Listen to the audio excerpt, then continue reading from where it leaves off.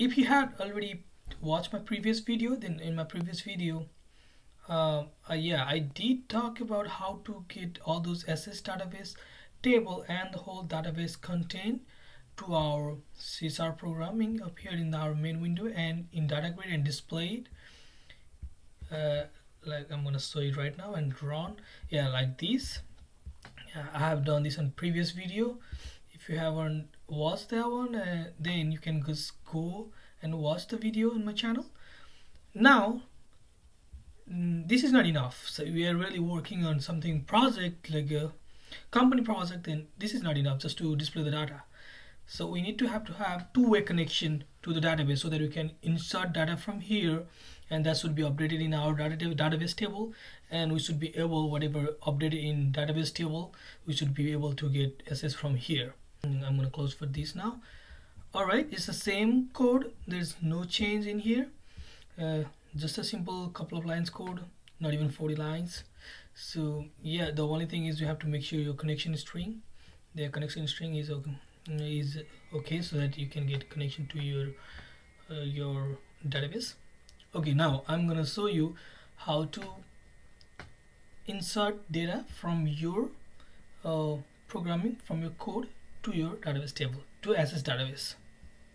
Alright, let's start. For that, we need to first give the form where the user can actually enter the content, the element, row, fill up the row or whatever is required. Okay, for that we need to create, so this one we need to create, go to add, do right click on the top of your project, go to add and go to the Windows WPF and give the name. So give name students form, okay, because we created the student database, so student form. In this form, whatever we want the users to give us data, so first we need to group the data grid.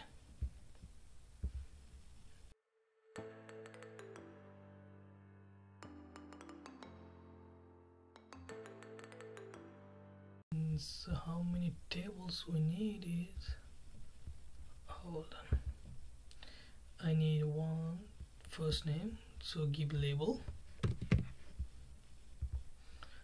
Label, where do you want to display your labeling words? So you want to display first name.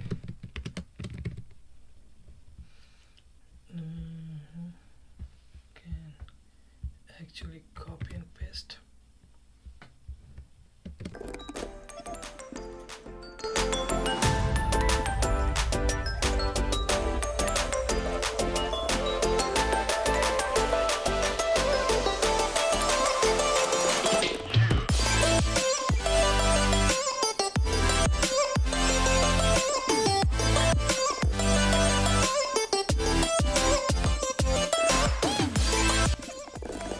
Okay, the labeling part is done. Now if you want to give a color, you can give a color as it's up here in the brush. Go down here, give a color all the way. If you don't want to, it's okay, otherwise yeah. Now we need a text box where they can actually give the information.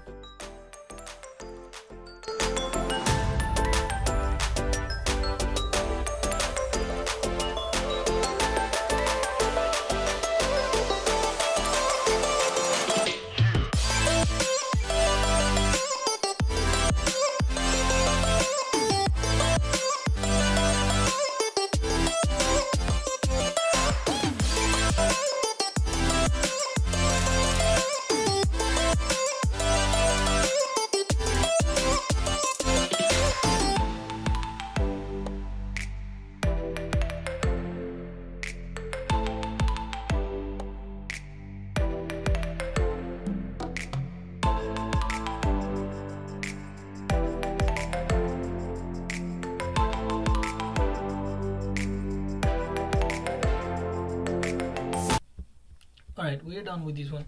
So whatever we have in our database, so we will be getting all of these from here. So first name, last name, address, date of birth, phone number, and grade.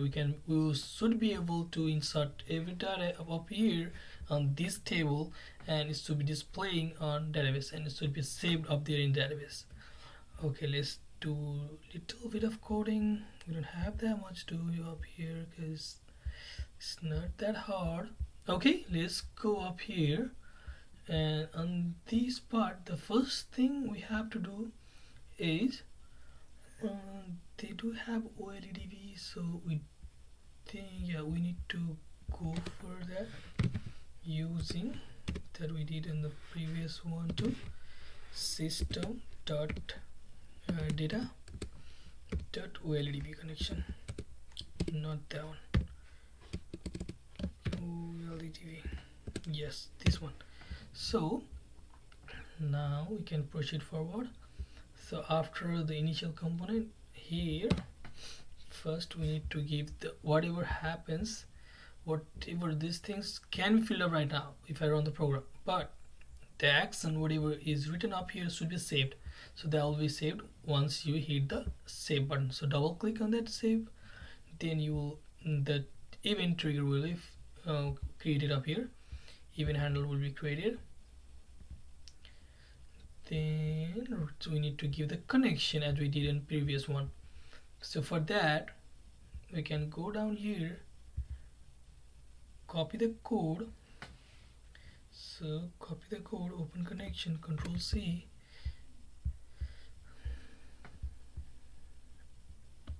There you go. So now connection is open for this page too. For this, yeah. Here again we have to do the second thing because we need to give the command string. So let's go for the command string as well.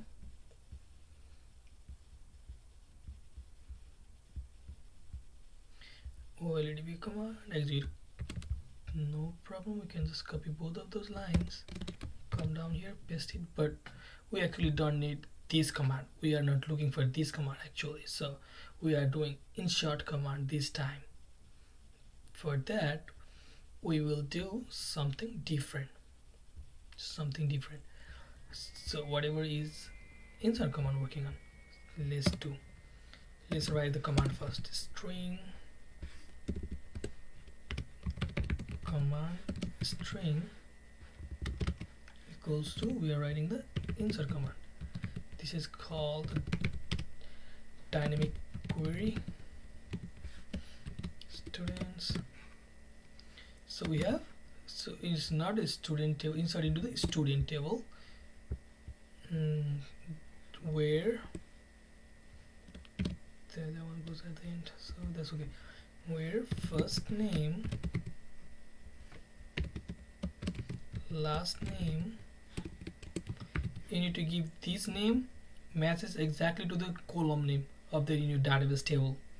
If don't, then the app will create crash and nothing will be connected to your. So this is the key, so make sure you have the same spelling. Most of the time we get a spelling error, so yeah. Oh, we don't have a department, but we do have address, and before the date of birth also make sure it is in this address. Then after address I have phone number, phone, and I don't actually have the date of birth in there. I overlooked. Great.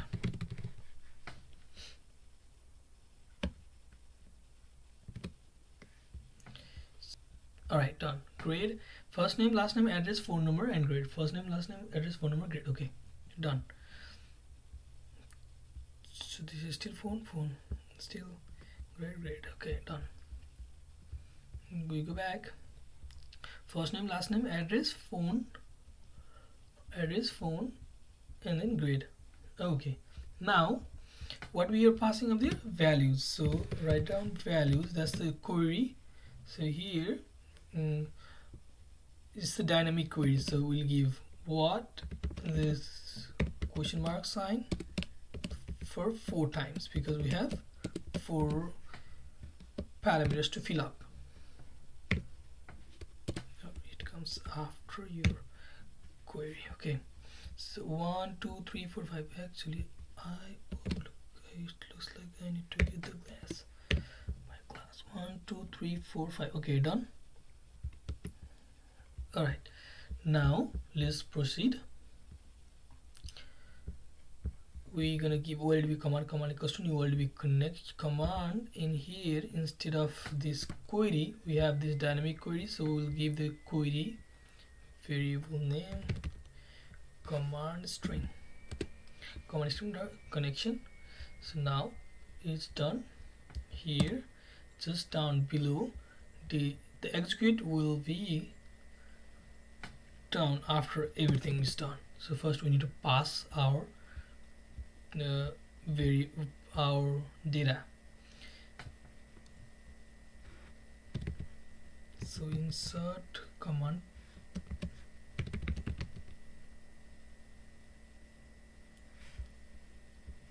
so this is the insert command, so let's make it readable. Insert command, so OLDB insert command equals to new insert command, so make it insert command dot parameter. Look down there, you have to have parameters dot add with value. So what value you want to pass to the with the parameters? First name. So first name. So first name. So that's from where you want to pass, from your text box. Which text box? First dot txt, because that's a text box. So just do same for other one too.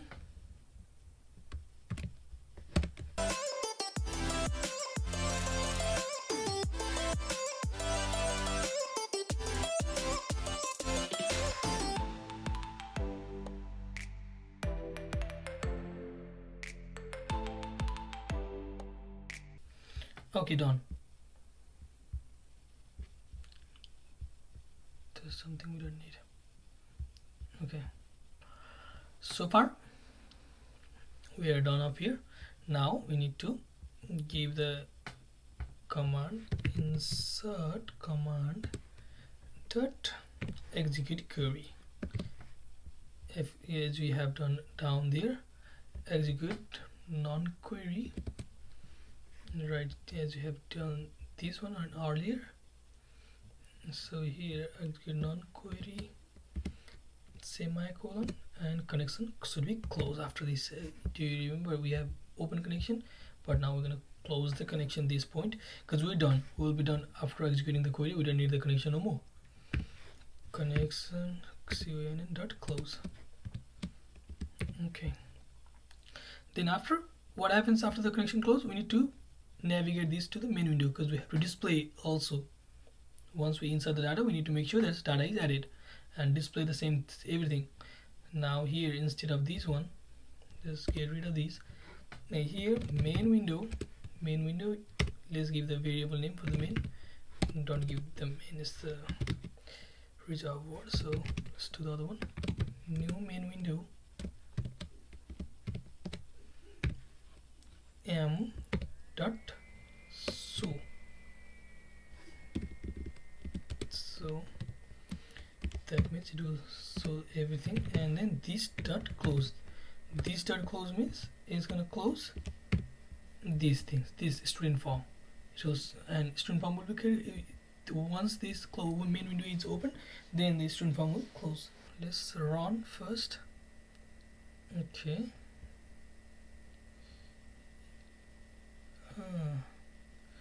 We did something wrong, because we were supposed to give the button to go to the student form. So unless we can't just navigate to this form, we have navigate from this form to main window, but not from the main window to this one. So let's keep one button down here. Okay, tools, button.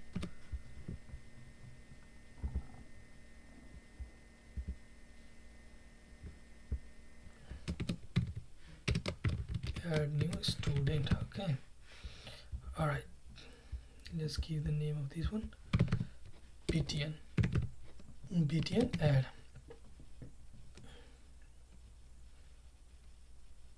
Done. All right, so what this should do, this should trigger you to the student form. Just have to navigate. So for this one, it's just simple. You just write it down, the student form, give the variable name student form sf equals to new student form. Okay, now so student form dot so, because it need to be open up once you click the button, and this main window should be closed. So this dot close. Okay, now let's run the program. I haven't done anything, just these were we done in our previous video, so there's nothing else here. In order to show everything that we have in our data, we need these things, this query and digital item source equals to command.execute reader.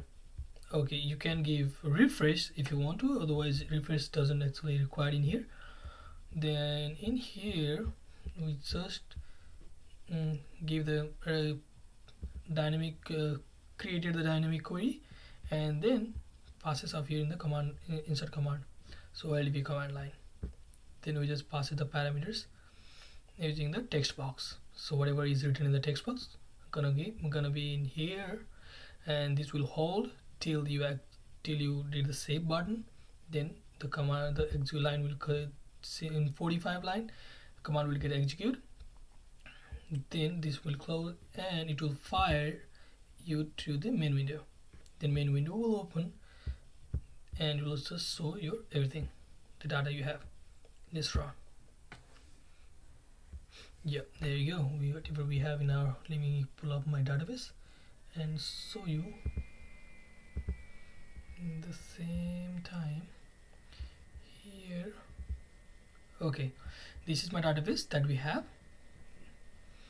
Refresh one more time, refresh all, there's nothing, just 4. Okay, let's do add. Let's give the new name Charlie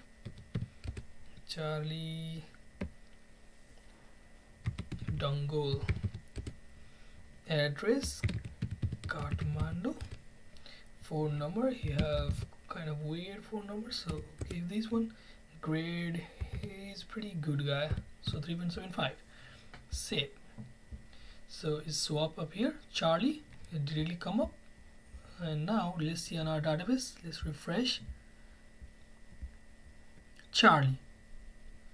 And now we can also, let's from here to on this one, I'll show you right now. When this is running, I think you can't edit, so if let me try. Marley, let's say Marlia Rampe, she's from Brazil, so phone number should be number, so just give the number. See, it's pretty annoying, so let's do this and save the data. Save. I'm not sure save will work. Okay, add new student, add. Program crash because we have given nothing, so let's run again. As you already know, I'm familiar about the SQL, if you don't provide anything because of the primary key, it can't be null actually. That's the thing. I just gave Marlia, as you saw Marlia from here, it came up, so it's two-way connected. Okay, two-way connection is done. Thank you so much.